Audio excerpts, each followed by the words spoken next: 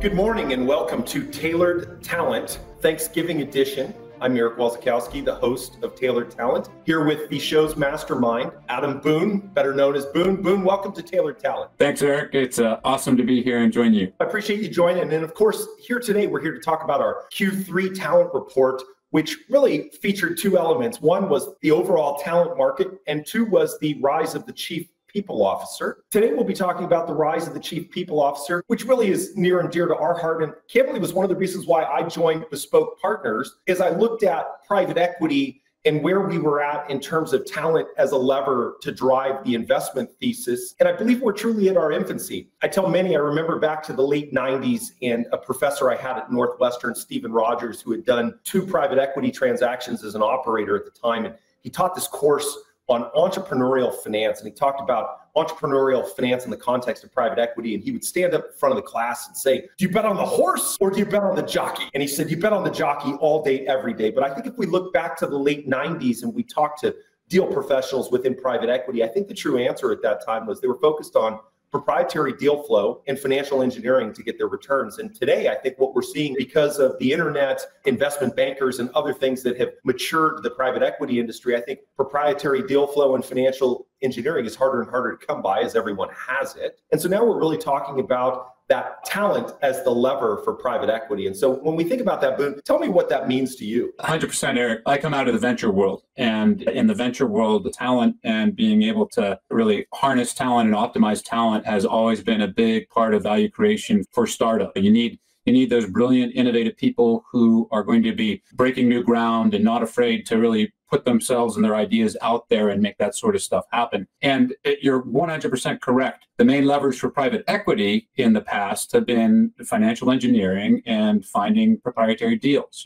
Financial engineering has always been about figuring out creative ways to cut costs and drive cost out of the business. And while, yes, that's always important, it's now table stakes.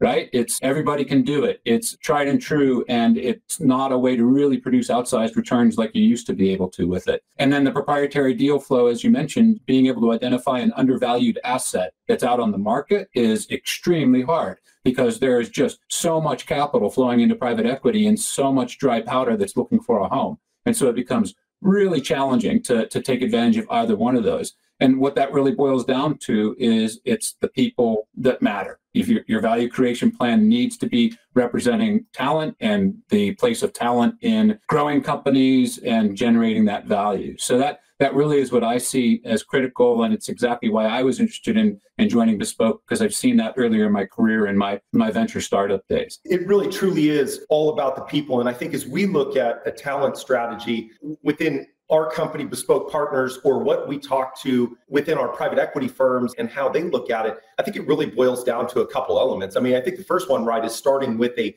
talent partner at the private equity firm that develops an integrated talent management strategy. And I think that the 3 levers within that we really hit on, one is you've got to have the right team in the portfolio company, and that's the executive recruiting piece, which is near and dear to our heart, which we do very well. Within that, then you have to assess the organizational strength. And I think when we think about the organizational strength, it's not only those right players on the team, but it's the right processes that have been developed to achieve that value creation plan within that, whether it be a go-to-market lever, tech transformation lever, a cost efficiency lever, but really having the processes to drive that. And then the final one is organizational health. And that really gets down to the broader company and the culture within the company and whether people feel an affiliation with the company when they get up and go to work to give it their best effort every day. And so again, to recap, right, the right talent, organizational strength, which is really synonymous with the processes to achieve the value creation plan, and then the broader team, which is really their excitement or affiliation with the company to get up and go to work. Tell me a little bit about that, Boone, and your thoughts. Yeah. So a little bit of framing in the context here. I'm the chief marketing officer for the company.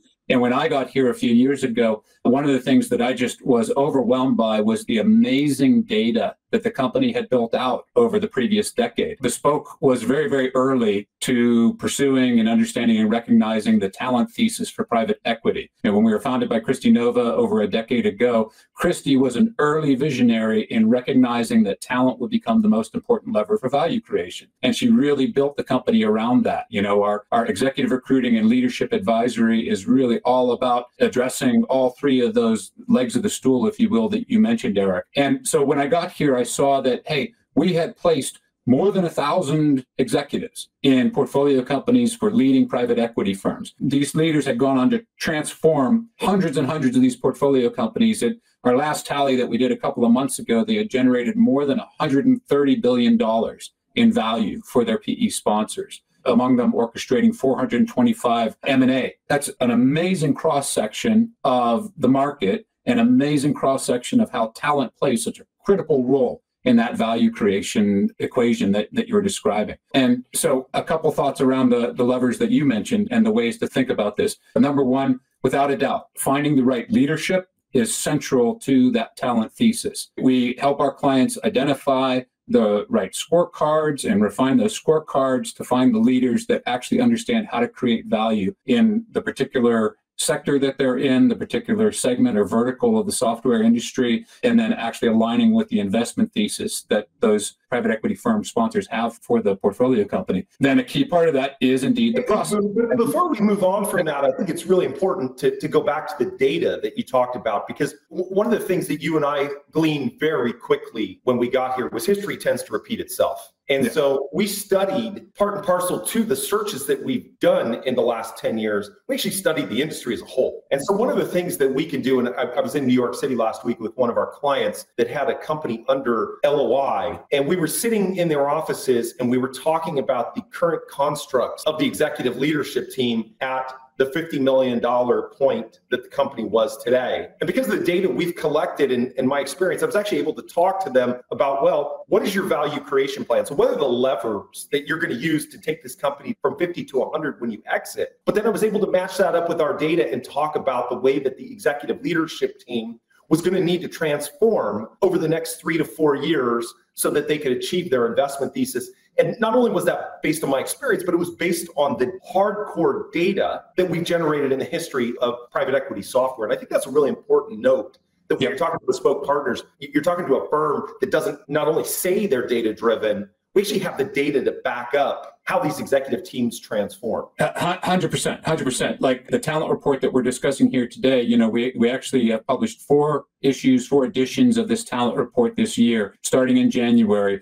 And in each one of them, we drill into the talent thesis and structure and the way that talent actually supports those value creation plans, exactly like you're describing. So we detail things like compensation and what are the compensation levels for your leaders, your C-suite and your VP level leaders that you should be considering for a portfolio company. What are the turnover rates? So how often are CFOs turning over? How often are CPOs turning over? Those turnover rates are an indicator of market tightness and, frankly, how expensive new leadership is going to be if you plan to replace a leader. Another very, very important aspect, and one that we're asked about a lot, is team composition. So specific to that example you're talking about, if I'm at a $50 million portfolio company and my thesis is to grow it to $100 million, well, which roles do I need to be recruiting for? Which C-suite roles should have an experienced operator representing that function within the C-suite? Those are very critical questions to answer. They're essential to achieving the investment thesis. They're essential to optimizing your talent and really growing the way or creating value the way that the business should. And that's a big part of what we provide, is that perspective,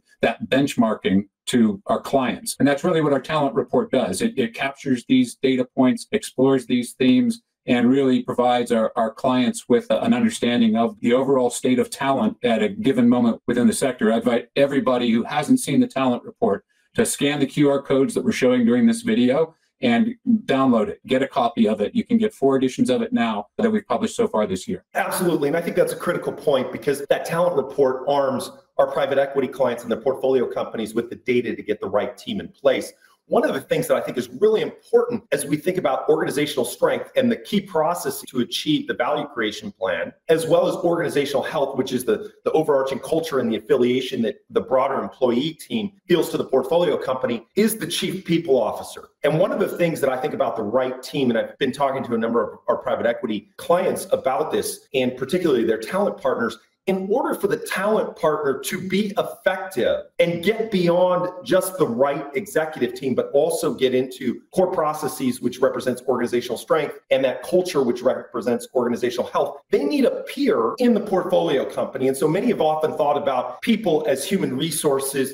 The word human resource connotates staying out of trouble, having the right benefits and process. But what we're really talking about here today is not just the human resources element of the people, but truly a strategic people officer that has a seat at the table that can carry out plans, not only one, to make sure the right talent's in place, but assess the talent's ability to put in the key processes and make sure that the culture stays on track and stays healthy through the process. Can you elaborate a little bit on that, please? Yeah, it's all spot on. In fact, in this most recent edition of the talent report that just came out this month, we do a deep dive on this exact topic. We call it strategic talent management. And there are two really interesting developments, very interesting, important trends that illustrate what's going on with strategic talent management. Number one is the rise of talent-focused professionals within the PE firms themselves or affiliated with the PE firms themselves that focus on optimizing talent across the portfolio. So 3 years ago, when we started up and started gathering data and looking at the state of talent for the industry, we did this review of the top 50 private equity firms that invest in software and SaaS companies in the United States. So we did a review of them to look at the makeup of their personnel and staff. And at the time, around 25% had dedicated staff that was focused on talent optimization for the portfolio. So that is either an operating partner or some other senior person with operating experience who would focus on talent across the portfolio and helping the portfolio companies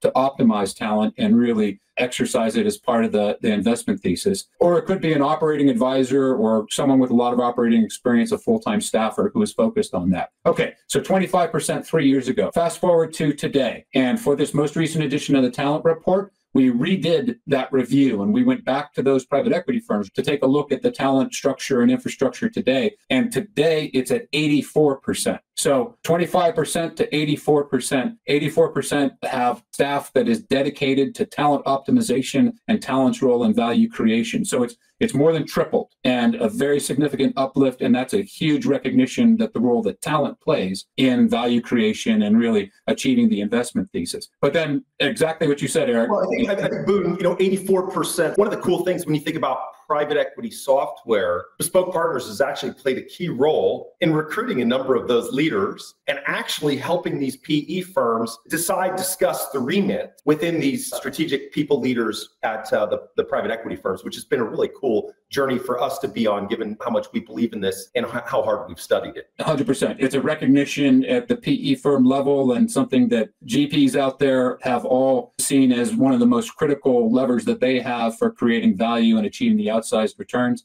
And we've been very honored to be part of that transformation within the PE firms themselves. It's been immensely rewarding and a big part of the recognition of talent in the industry today.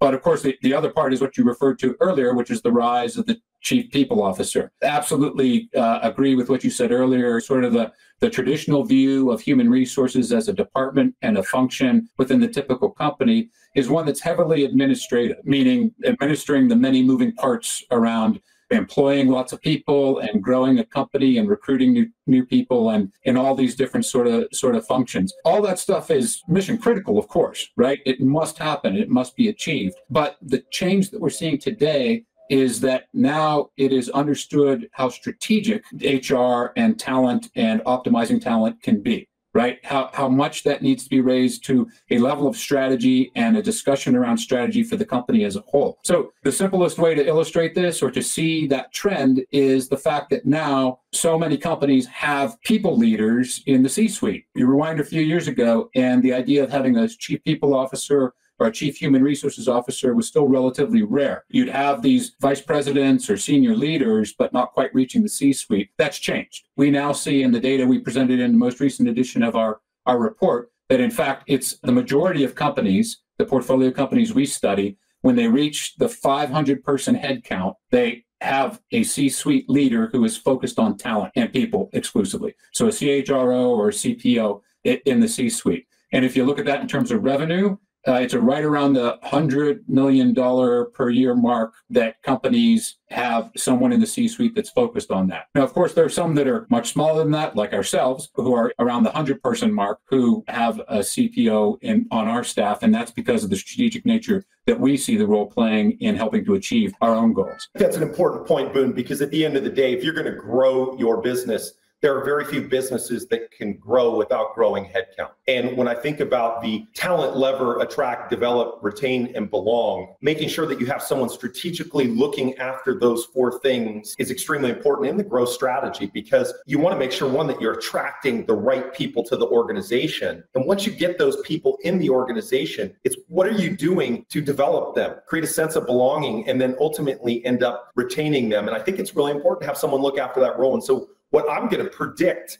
in the next 4 or 5 years is, as we achieve our investment thesis and work very closely with these private equity firms, is that 500 employee number is actually going to lower significantly because of the strategic importance of the people underneath the investment thesis. I 100% agree with that. I think that it's still relatively new and an emerging imperative or emphasis for a lot of the leadership within these companies. And I 100% agree. I think if we fast forward another couple of years, it's going to be just a recognized universal need and part of strategy, as it should be. I'll also mention that we did just recently launch our own practice around this. As anybody who's familiar with Bespoke knows, that we orient our services around functional roles. So we have a CEO practice, a finance practice, go-to-market, and tech and product leader practice. Well, we have just added a fifth practice that focuses on people and talent. And that's headed by our partner, Alex Becerra, who's just a deeply experienced, fantastic partner at understanding this part of the investment thesis and the role that strategic talent management plays there. And this is a recent launch for us, and something that, again, reflects the importance to our clients of these roles and making sure that you have seasoned talent driving the talent thesis within these portfolio companies. No, I'm glad you brought up the new practice, because while we say we recently launched it, we've actually done over 50 chief people officer searches for private equity. And I think it's really important that we don't just put a flag on a practice. We actually do the hard work to develop the expertise and the skills before launching that. And I think the key piece there is 50 chief people officer searches in private equity, because I think that's something that we're going to work on with the industry, is recruiting HR professionals from the public markets or other areas of business is not the same as being a chief people officer within private equity. And that key distinction truly is understanding how to stand up these programs in a capital efficient manner, and really having the financial literacy across the organization to understand the bottom line and how all of these talent decisions impact the bottom line, because it's so important in the private equity world. 100%. Totally agree. And in fact, that's the reason, as you well know, that we hired our own Chief People Officer, Julie Catalano, who has just been fantastic to work with. I use the old software industry slang that we eat our own dog food, meaning we practice what we preach. And the idea that comes from Microsoft originally is that you use your own products, or you use your own philosophy, you use your own strategy. And we absolutely do that. We have our own Chief People Officer. And Julie's mission is to make sure that our team really does feel that they are part of the mission, that they are engaged, that they feel that sense of belonging. And I just have to say, it's personally been just wonderful and eye-opening for me how effective and how impactful that can be for a team that's on a mission like that. So absolutely. And I think I talk about this all the time. Like, the couple of keys there is, one, you have to hire strategic-minded people leader. You need to give them a seat at the table so that they actually can implement the strategies that are important. And part of that is a true understanding of the value creation plan. And then within that, when you think about transformation cannot happen overnight. Transformation needs to be a journey or a process that the organization can go along. And I think that's one of the mistakes that a lot of folks, when they transform entities, is they transform them too fast, which is another risk within that. But I think those are really what I look at is the three keys when you do get that strategic people leader is, one, make sure they have a strategic mind, two, make sure they have a seat at the table and understand the value creation plan, and then create a journey over several years where you're able to transform the entity into that strategic enterprise that will achieve that value creation lever. But, Boone, it was a pleasure to talk to you here today about the rise of the Chief People Officer. I think it's going to be a trend that we continue to see going forward, and excited to be on this journey with you. Absolutely. Thank you, Eric. 100%. It's something that's massively disrupting the industry. It's a major change, and I think is going to become the strategic imperative for every private equity firm and portfolio company across the board. So thanks a lot for taking the time to dive into it with me.